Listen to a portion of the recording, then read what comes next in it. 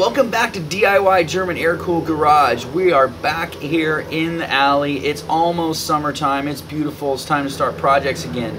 We are now on episode 14. When we left you off on episode 12, we had just gotten finished putting the engine back in the bus. Unfortunately, I left you hanging. I never showed you how to start up a motor that's never been run before, or just basically putting the motor back in a car. So today what we're going to do is we're going to show you how to build oil pressure in the car. We're going to make sure and go through and do the carburetor balance, the linkage adjustments, and all those type of things. So carburetor balancing is one of those things that so many air-cooled folks always looking to know the tricks of the trade. So today's episode is really going to help folks with any kind of air-cooled engine, either 4-cylinder or 6-cylinder. So Volkswagens, Porsches, 356s, 911s, 912s. We might bust with dual carburetors, anything else with dual carburetors. But I did bring out my 912 engine, so we're going to be demonstrating both carburetor balancing and startup procedures here, and showing you some other stuff on the 912 motor.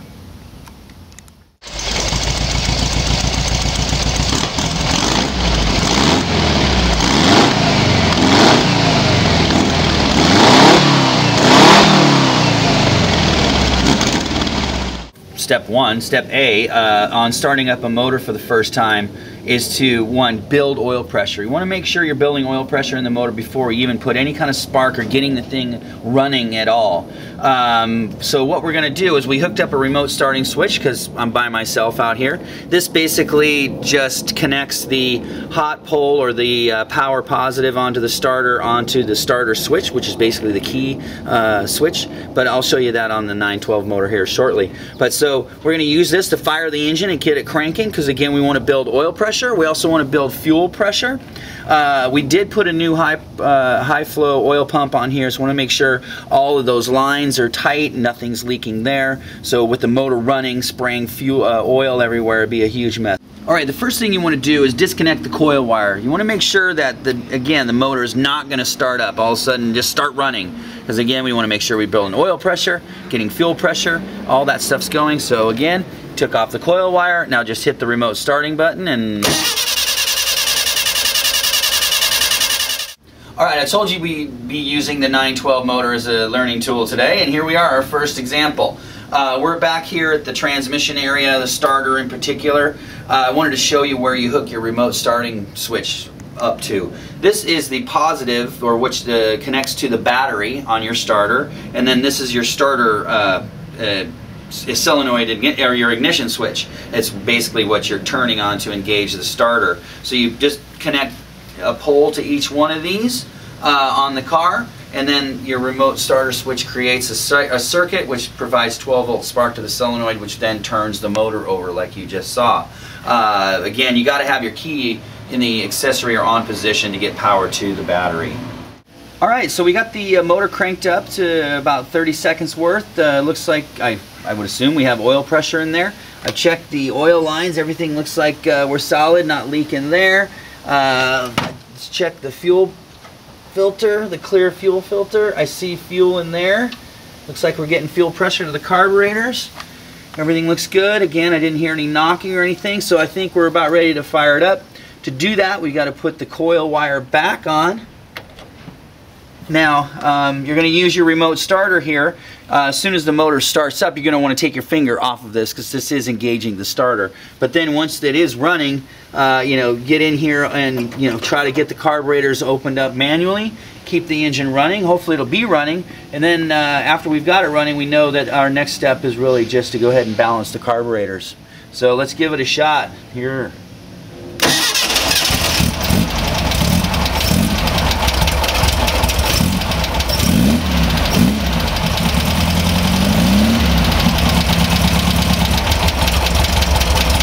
Looks like carburetors need to be balanced a little bit, idling a little bit low, but it looks like our original settings were really good to get us close. Again, when you got MSD ignition, you got brand new carbs, you got all that stuff set up really nicely, they do tend to start up pretty easily. We had the timing already set, so that was good. I'd say we're ready to go with the next step. All right, I just ran around and turned the ignition off on the bus and just shut the motor down. You know, even though you use your remote starter, you gotta use the key to turn it off. In emergency, you can just pull the red wire off the coil, but anyway, didn't have to do that this time. Now, one thing we didn't really talk about was setting the timing or anything with the ignition before we started this started the bus up. But as you may know, this bus has MSD ignition and pointless or magnetic fire points. So what that means is that once this is set, this distance here, it never wears out, it's never going to change. And then once you get your ignition set to where you want it to be, you basically just never have to change it. I prefer to run my ignition advanced timing to be about 28.5 to 30 degrees advanced at about 3,000 RPM. So that I time my cars to like that. So you know the timing is set while it's running at higher revs. But so again, didn't have to set the timing on this, but wanted to show you that now with all this kind of stuff in here and everything's all set up, it's never going to change. Timing's never going to change. So now what you can do is just go in and make a little Sharpie mark right here. So if you ever do have to take the distributor out, you can just line up those little marks and you know that all your timing and everything's all set and ready to go.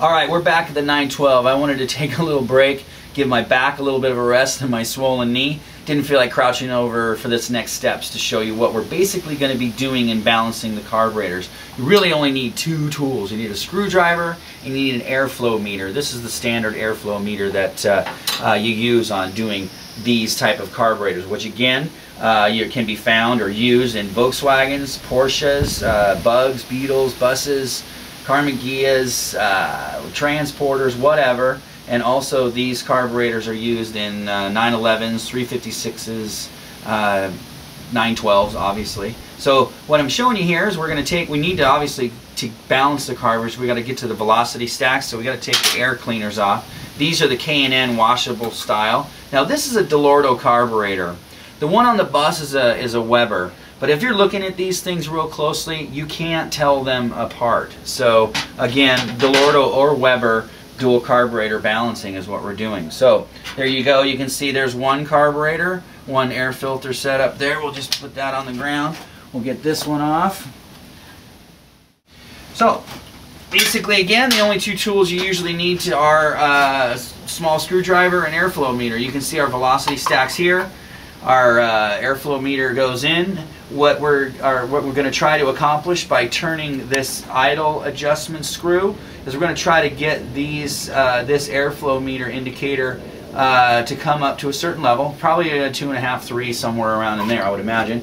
And then we're going to try to get both of these to read exactly the same, 2.5, 3, or wherever they each fall. Now, typically you don't do all four of them like this. You can to make sure they're both breathing the same, which you might see slight differences. I've seen slight differences in the past, but basically just right off the fronts like that. Get the airflows. You can see here, here's your adjuster, which you will demonstrate here in a minute on the car that's running. But so we'll adjust the idle right here. Then on the sides we have our, once the carburetors are balanced from an idle perspective, then we go through and we set the idle rich mixture. So that says something else we'll do. You have to do that with the cars running because basically you're listening for when the car is running perfectly on idle by each carburetor. That's a little detailed, but I'll show you how that's done here on the motor that's running.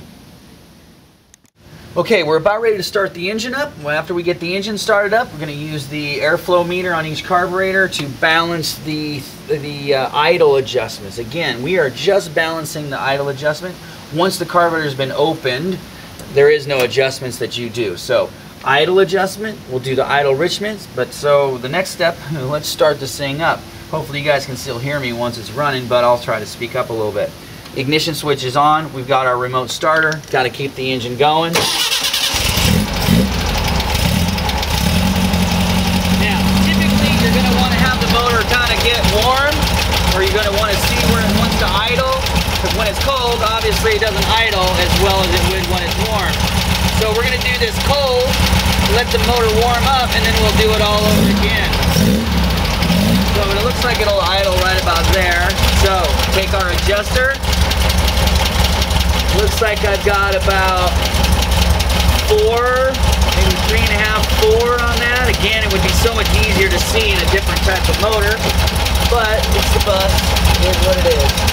That one's a little about the same, but it's idling super low.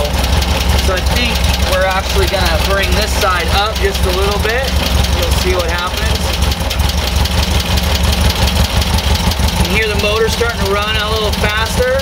I can see that the airflow meter is indicating about 5 now. So we'll just keep that at 5, and then what we'll do is we'll match this side at 5 and see what it does to the idle. And the motor's starting to rev up a little bit. There we go. Looks like we're at 5 right there. That's pretty cool. That's pretty much probably where I'd want it to idle. Maybe a little bit faster. But so far that seems to be okay. Now we're going to continue to go back and forth to make sure this is perfect. Now you can hear it starting to warm up a little bit. It sounds like it's starting to run a little faster. This side looks like it's come up a little bit. So we'll back that off just a smidge. That looks just about right. That looks right at 5. That one looks right at 5. Maybe just a little fast. No, it looks good. So, check that one. Yeah, maybe a little faster. There we go. That's idling pretty good right there. Oh, that picks up real well.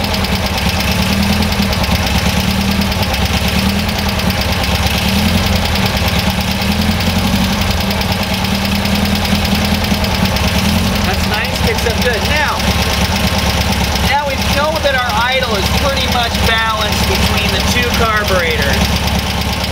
Again, I'm still seeing right at 5. That's a little fast now. See, I think the motor's starting to warm up. Which is good.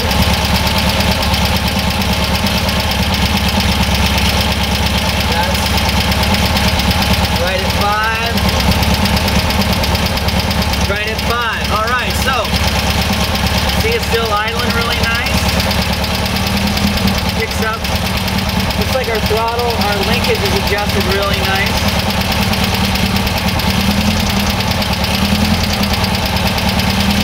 That's good news. Now, you can do the air idle mixture, which again we had showed you on the bus. This is where you're going to have to hear how the motor's running. You can see as I turn the richness up on the idle circuit, it'll probably start to fall off.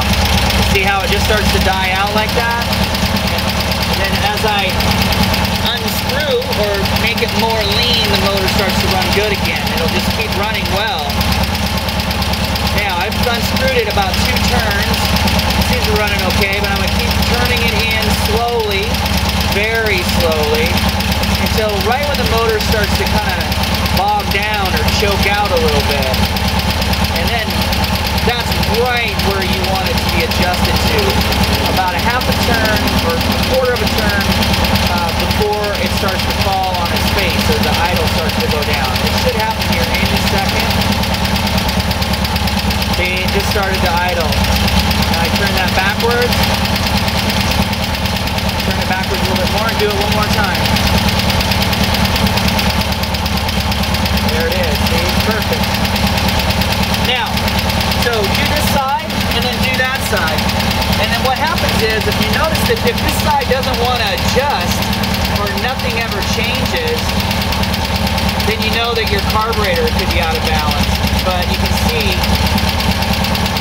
that just falls right off real nicely. They both impact, or they both kind of run about the same. So that one had as much impact on the idle as this one did on the idle. So that means they're right there. It adjusts really nicely. So anyway, let me go through and the rest of the idle jets. I'm going to be quiet here for a second so I can actually do this properly. Turn around, get a little more comfortable. Damn knee, man, that's really hurting. Alright, so let's do this one. There, this fell off. Perfect. Go to the back one. We're back at the 912 engine. Wanted to take just a couple minutes to show you how easy it is from here. From this angle, you can see everything real easy, and I can explain it to you. But again, your air flow meter in the Venturi stack. This is the idle adjustment that you saw us looking to adjust the flow of air, or the rate, and that's, you know, using this idle screw. Air goes up and down. And then you saw me messing with what I was calling the idle jet, which is the rich lean mixture for the idle. Each cylinder has a rich lean mixture. So on this one, you heard me, I was turning it in until the motor started to kind of fall on its face, and then once it falls on its face, I turn it out about a quarter to a half turn is all. Usually about a quarter, but really just you turn it in ever so slowly until all of a sudden the motor starts to kind of falls down a little bit, then about a quarter turn, like that. And again, you have to do that on all four. You'll see these on next to each circuit on the carburetor, but in and then out. You can screw them all the way out like that and then go in, and you'll see that it should run real nice after that, as we demonstrated earlier.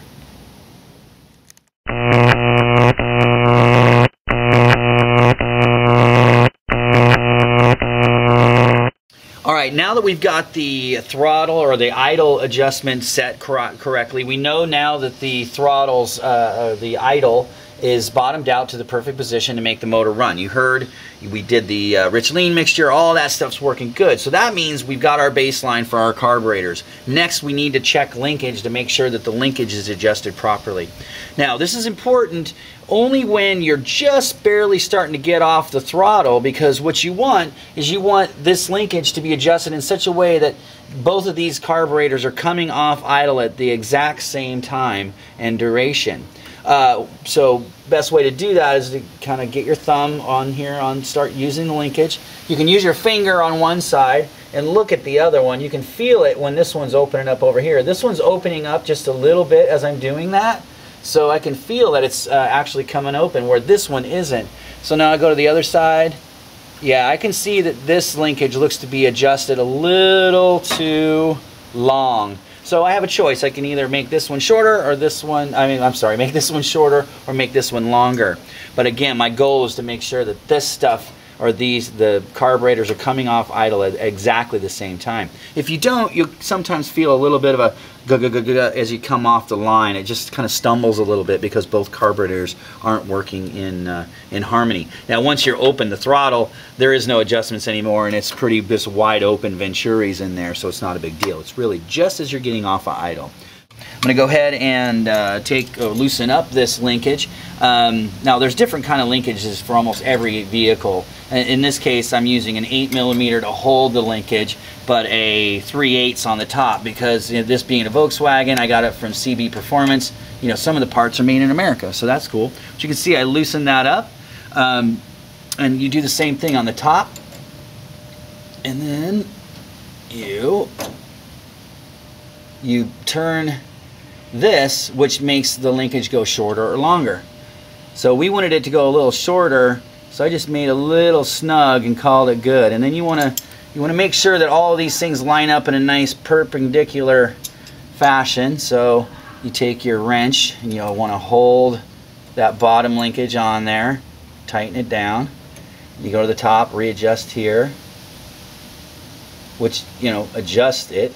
Anytime you turn these, it is working on threads, so sometimes it might take you a couple attempts. And again, one that turns one way, one turns the other, so they are reverse threads. So I've done that. Now again, take your finger, look at this side over here. Ooh. See, now this side's opening way quicker. So that was a lot of adjustment I put on there. So we're going to go through and do this again. And this is basically a trial and error process. that once it's done, you're done. You don't have to really ever do it again unless you take the carburetors off. But that doesn't happen often either. But again, once you get used to this type of work, it's easy. So we need to make this longer. So we go like so. Oh, that's nice. Yep, I think I like that a lot. I'm super happy. All right, so I'm going to tighten that up, and then I'm going to go through and do a rebalance on the carburetors. Again, just to lower the idle. Doing this adjustment here would not have changed the carburetor balance at all. So we're pretty much good to go. I'm going to fire it up, button it up, and call it good.